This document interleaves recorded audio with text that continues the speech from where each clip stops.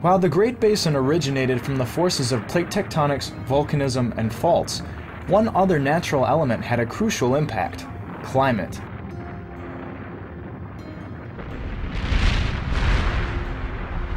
From about 2 million to 10,000 years ago, during the Quaternary period, the Earth's climate underwent multiple intervals of cooling and warming.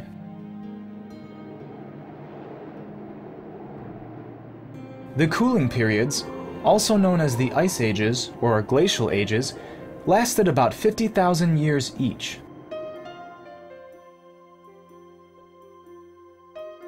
They were separated by warming periods, known as interglacials, each lasting from 10,000 to about 25,000 years.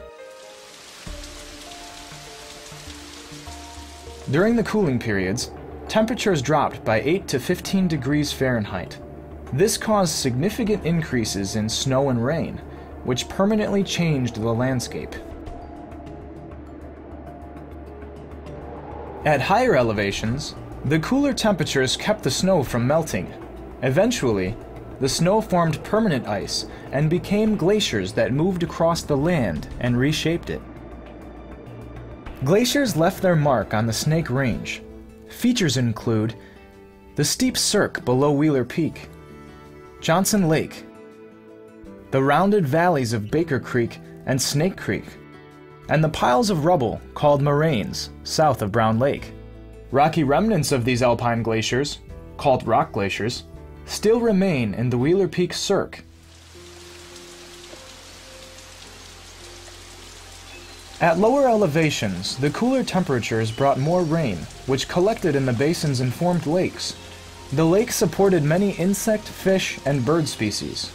As the lakes grew, they climbed mountain slopes and often merged to form megalakes.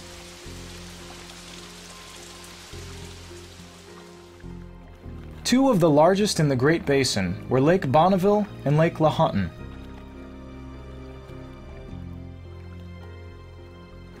The formation of lakes was a repetitive process, as lake levels rose and fell with the cooling and warming periods.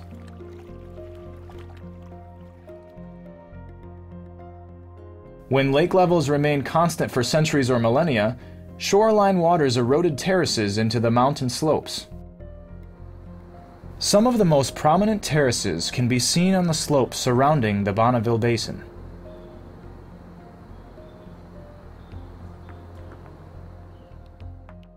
Plants and animals were also affected by the Pleistocene climate intervals as habitats shifted in response to precipitation and temperature changes.